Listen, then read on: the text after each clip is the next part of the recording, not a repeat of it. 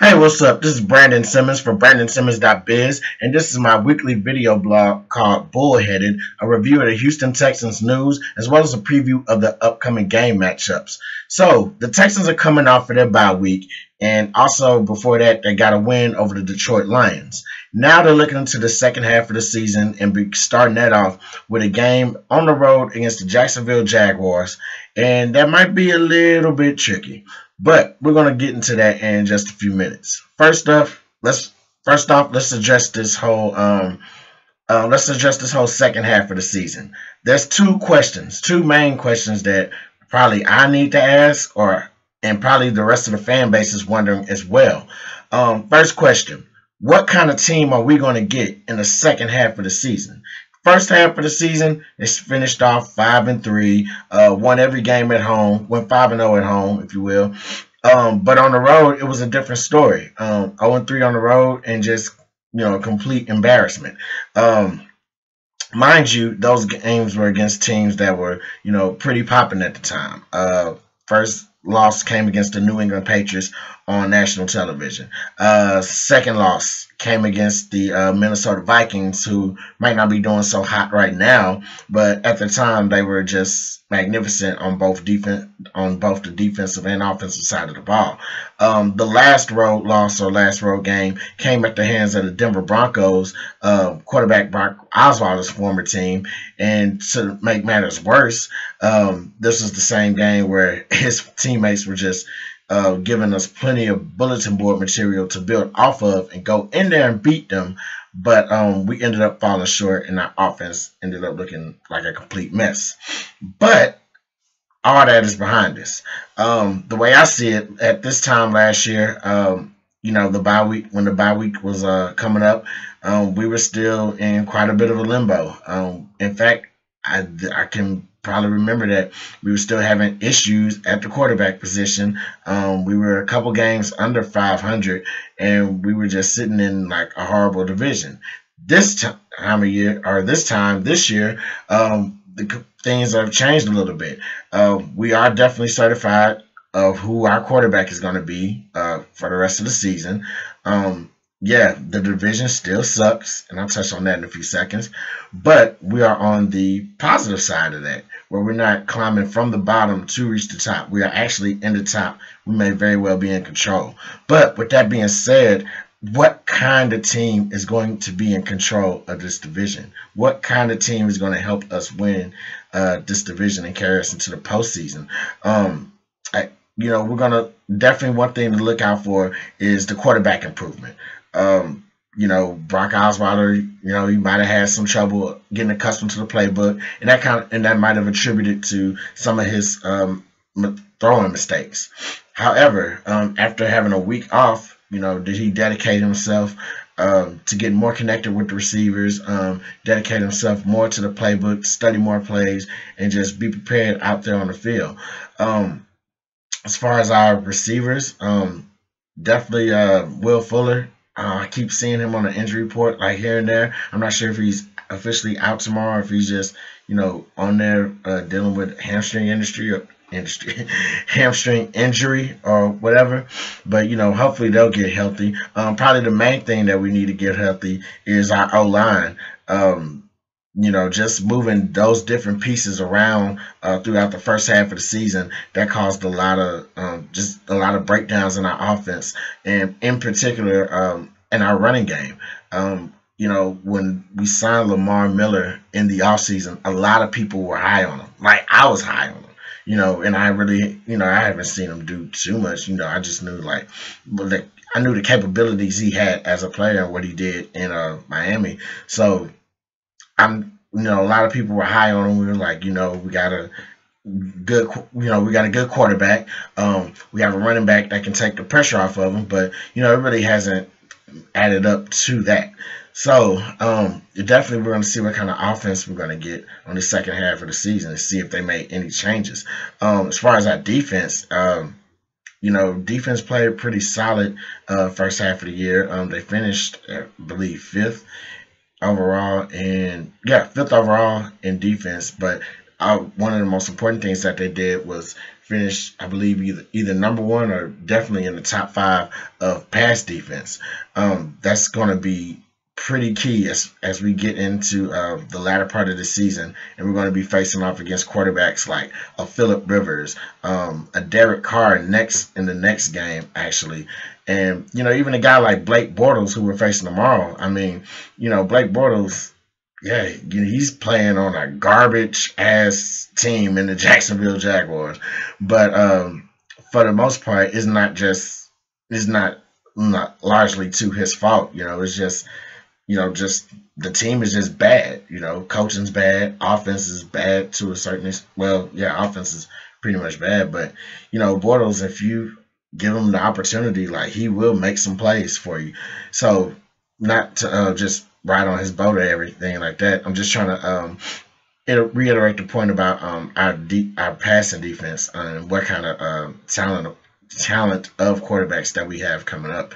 Definitely Andy Dalton. I think we'll definitely be playing the Colts again on the road. So just guys like that. I think our linebackers are going to have to step it up as well, and especially just overall our front seven as far as like stopping the run. We were down near the bottom of the league. As far as like allow defense, as far as rush defense goes, we were like near the bottom of the league, and so that can't happen either. Because I mean, if we can take away the passing game or passing lanes of these upcoming teams, that doesn't mean anything if they have a running back that can get us that can get them 100 yards or so, or 200 yards, because I mean those 100 yards can equal into clocks being run out and all this other stuff, especially if we're in a position of like trying to catch up. So definitely our run defense is going to have to improve if we want to get a shot at the playoffs this year.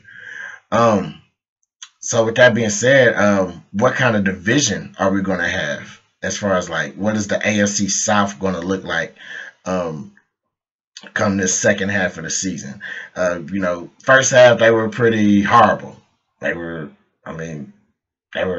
shitty. Like, I don't know what other way to put it, but we've been getting last couple of years, AFC South has been getting a bad rep for just being an overall bad division.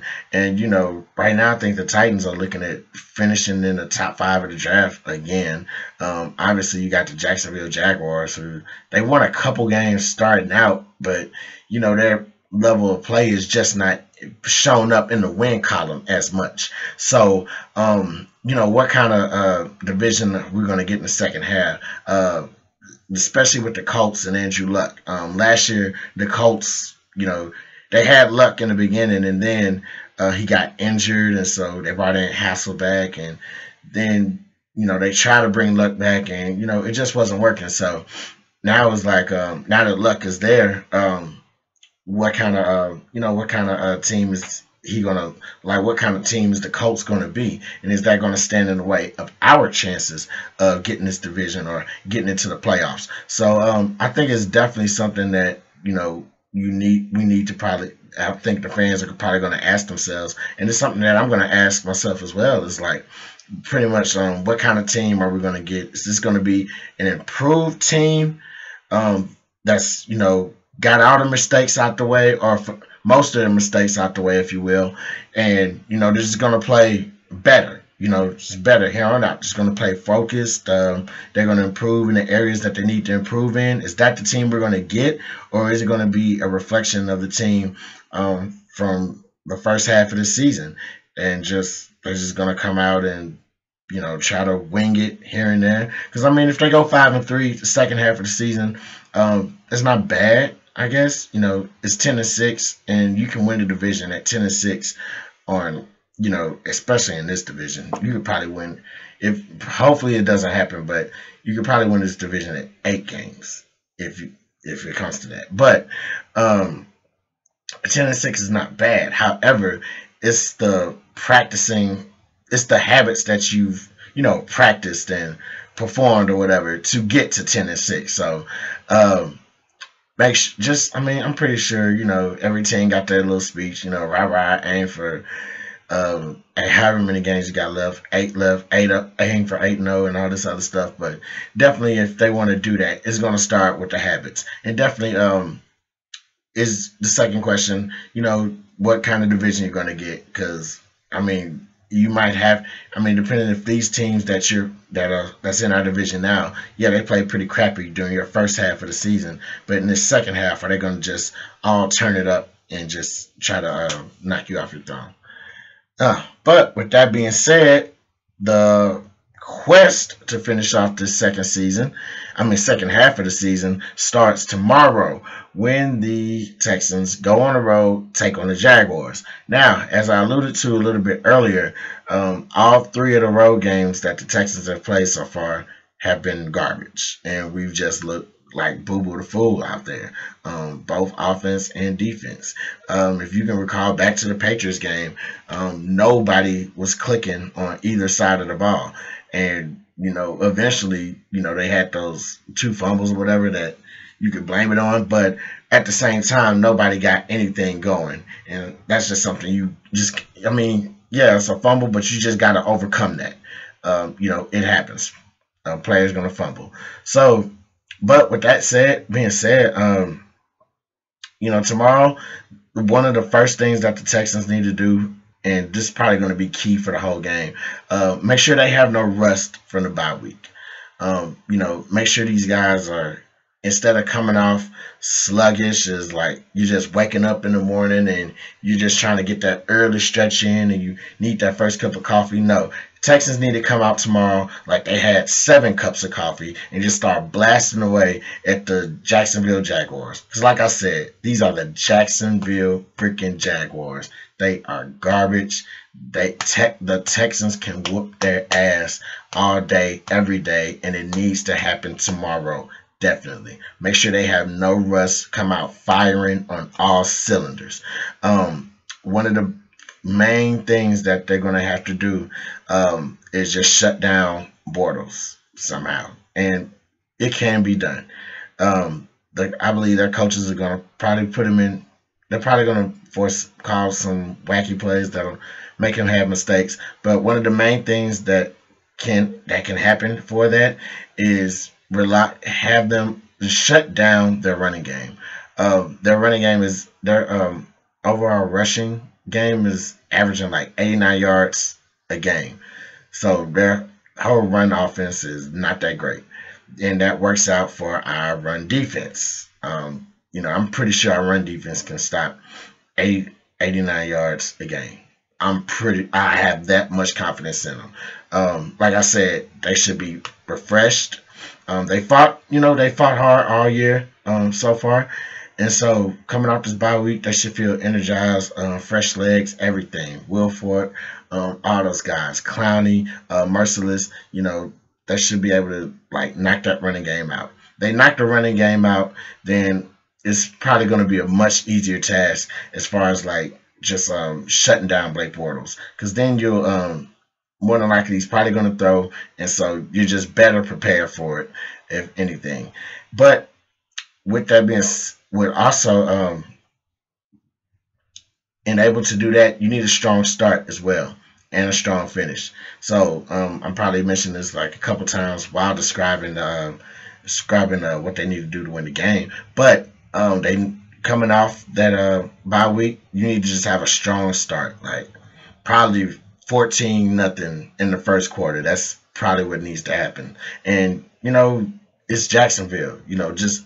They're not that good this year. And I get how things can be in a rivalry game, because whether you like it or not, Jacksonville Jaguars are our rivals. I think this is one of those times where you just kind of throw that rivalry factor out and just go out and just beat them for the team that they are. So just keep doing that for all 4 quarters. Have a strong start. When the second half comes, just keep your foot on the pedal, keep your foot on the necks, and just finish up strong until you, until you're just out of there. Till you just put too many damn points where it's fourth string is in the game. Sorry for stuttering over that, but I couldn't find a better, artistic way to really just say that. But point is, make sure just to reiterate, when the excuse me, point is, just to go back over what they need to do. Just come off this bye week, just going at the Jaguars, and just shut their run game down, force Bortles to make more plays than he has to, and after that, once you shut him down, game's in hand. So that's all I have for this week. I'm Brandon Simmons for brandonsimmons.biz. Holla.